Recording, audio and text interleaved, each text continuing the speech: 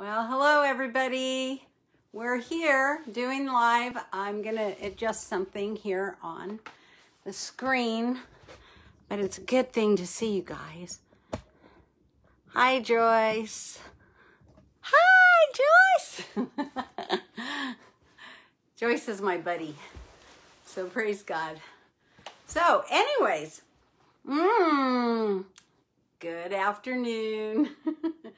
Okay, so we talked yesterday about being in unity with your husband and about, hi Deborah, and we talked about women on doing the will of God the Father. So we also talked about, hi Hazel, and we also talked about how to be in unity with your husband to be the army of God. So that when we are in unity, you have your male, you have your female, and when they come together, we have prayer, and your prayers are not hindered. So that's something that we talked about yesterday.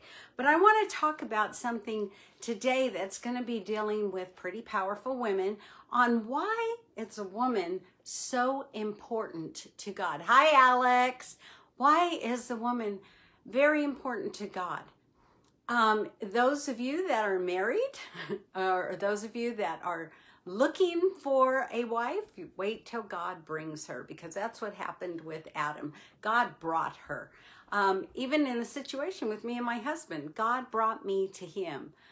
And I just want to read something on why it was so important for Jesus to appear first to a woman after he died, when he was resurrected. And it was a woman that he appeared to first. So this, I want to explain why this is important. And it's because when Eve was in the garden and God had given the command to Adam and Eve. And when Eve was in the garden, what happened is whoa, hold on here. I'm going to have to go back. I think it's in here. Oh, I just changed something. Okay, I got it. Sorry, I'm doing my iPad. So, Eve was in the garden. And what happened with Eve is that the devil, the serpent, he beguiled her and tricked her. And he said to her, did God really say that you would die if you ate this fruit? He was getting her to doubt what God's word had said. That's one of the main things that the devil tries to do with us, is to get us to doubt God. And so, we don't want to doubt God, because when God's word says it and he says something, it's true and it's truth. So also, those of the men that are watching, is that it said that Adam was with her. It said that if you look in Genesis, it'll say that when she took the fruit and she took it and ate of it, she handed it to her husband who was with her. So he was with her. So, and then when he ate it, then everything happened. So I just want to show you something, because don't you know that Eve carried that? Like, why did I listen to him? And even in our own life, sometimes as women, we might say something like, why did I do this? Why did I listen to that? Why didn't I just listen to what God was trying to show me, the truth? Why did I make this mistake? You know, all of these different things. And as God's daughters, he wants us to be set free. So I want you I'm going into John 20. And I'm going to go to, this is really very cool. Mary Magdalene went with, not Mary, the mother of Jesus, but Mary Magdalene went with the disciples. This is in John 20, verse 2. It says, then she runs and comes to Simon, to the other disciple, which Jesus loved, and said unto him, they have taken away our Lord out of the sepulchre, and we know not where they put him. Because the women went to go dress him, to prepare his body, and she came running and said, they've taken him. Where did they take him? Hi, Kelly.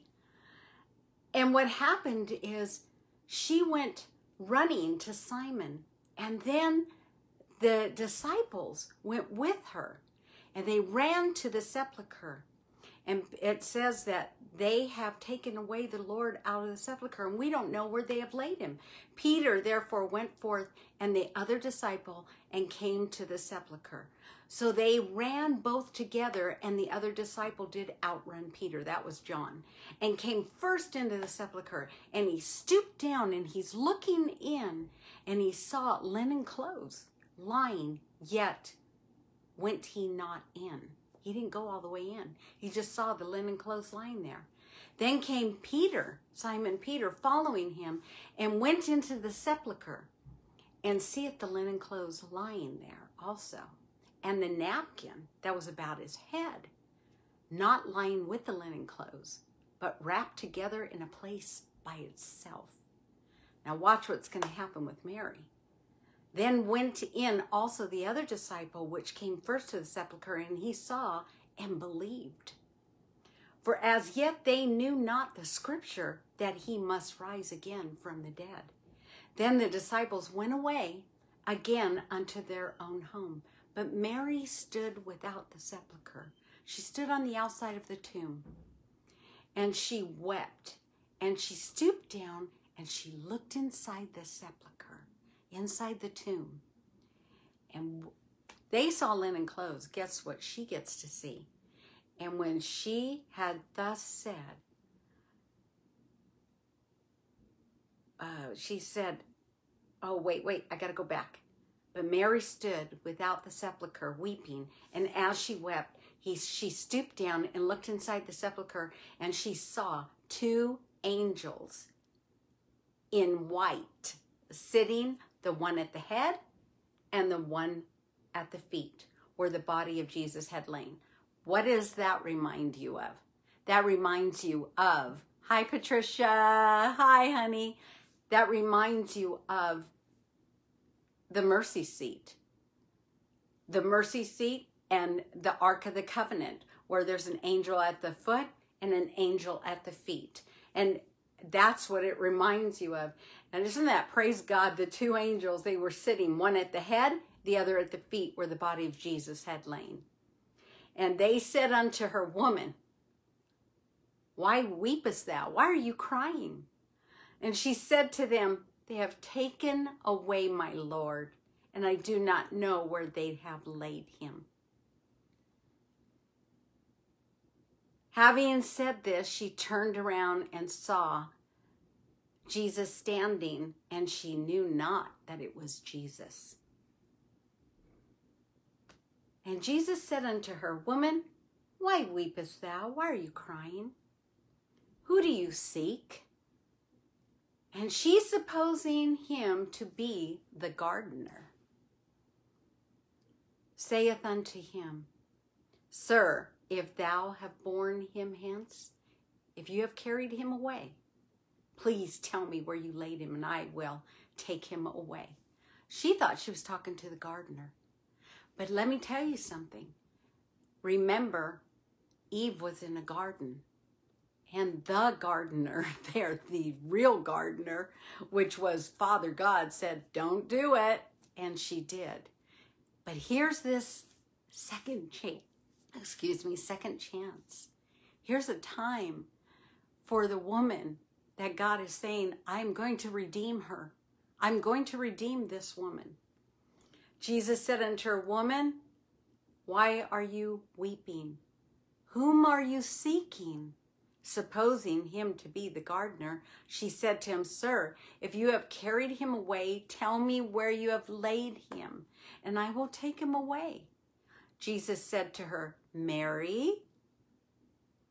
She turned, and she said in Aramaic, Rabboni, which means teacher. As soon as he said her name, and he said to her, Jesus said to her, do not cling to me, for I have not yet ascended to my Father, but go to my brothers. He gave her a mission.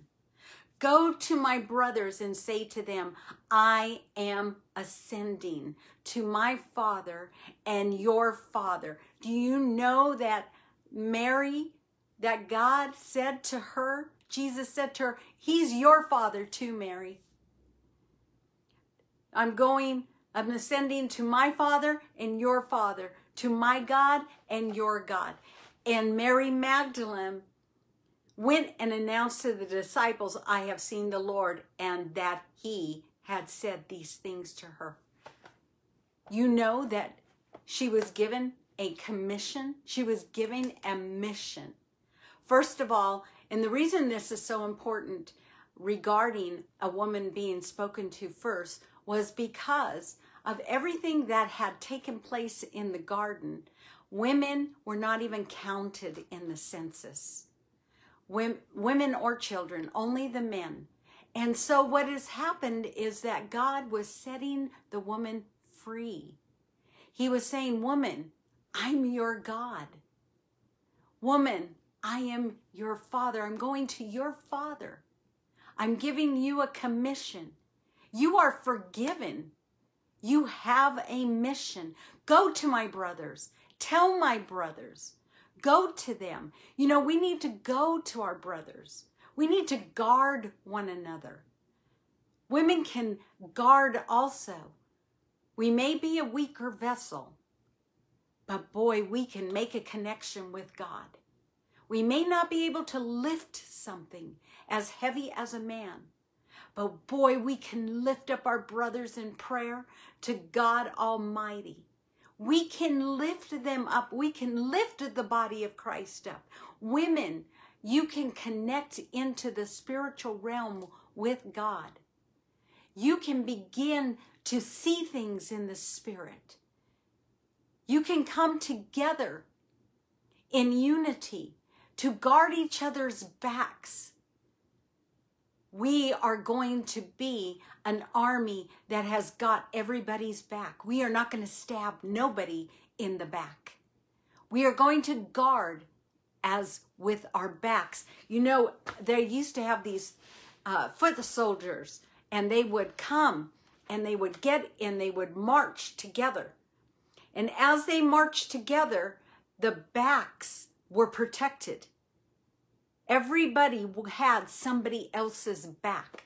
That's what the Bible says, submitting yourselves one to another. You know, I have my husband's back. He has my back. I don't stab my husband in the back. He doesn't stab me in the back.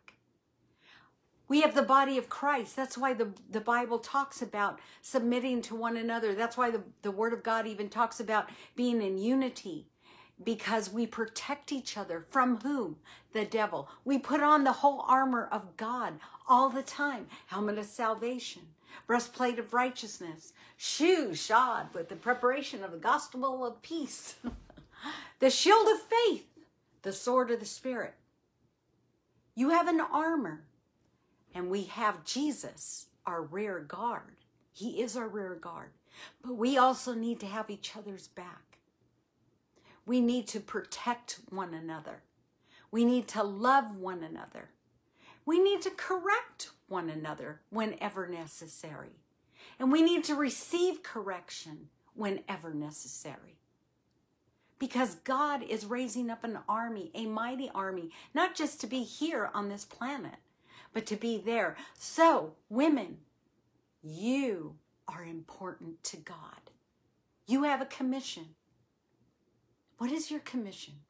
Go and tell them Jesus is risen from the dead. Go and tell them that they can have another chance. Why is it so important to tell women? You meet a prostitute and she thinks that this is it. This is her life. No. She can have another chance. She can walk with God. An abused woman. Somebody that has been abused all her life or told she's ugly all her life. God says, no, you are beautiful. You have a second chance. You don't need to be abused anymore, women. Anybody out there, send it to some of the women. Women, you don't have to rebel. You don't have to defend yourself. You have each other. And we also have men. I love our church. I love my husband. He is such a defender of women. He is kind of like Moses. Moses defended the women at the well and said, he told them, let them water their sheep. As the shepherds were coming in and they were telling them, no, no, you women need to get away. And Moses came in and he said, no, let the women water their sheep. You know, that's symbolic of God saying, let the women drink at the well also. Let them do the work that they are called to do. You know, I'm going to give you an example of something real quick here. I went to climb a wall. You know, those walls that they hook you in, the harnesses, and you climb this wall. It was an indoor climbing place. And I was talking to one of the guys there, and we had taken the youth group there. And he was telling me that women use their legs and they push, and that's how they're able to get to the next level. They push up and they get to the next level. And he said, but the men, they don't use their legs. They use their upper body strength and they pull themselves. So let me tell you what really hit me was, as a full body of Christ, as an army of God, as the women push, the men pull. And one body working together can accomplish a lot. We can, because the Bible says you can leap over a wall. Hallelujah. You can leap over a wall. You can run and not be weary. We have the strength of God. We have it. So God bless all of you. Yeah, I know, huh? Well, Alex, push and pull, huh? Yes, we have the body of Christ can push and pull all at the same time. We'll get a lot accomplished. So praise God. We love you guys. Join me tomorrow at 12:10 for a pretty powerful, and we're going to talk about some other awesome women in the Bible and how God uses men and women together. So God is a blessing. It's a blessing to be a woman. Be happy who you are. Women, you are a woman. And men, be happy you're men. So praise God, because we can push and pull together. So God bless you. We love you in Jesus' name.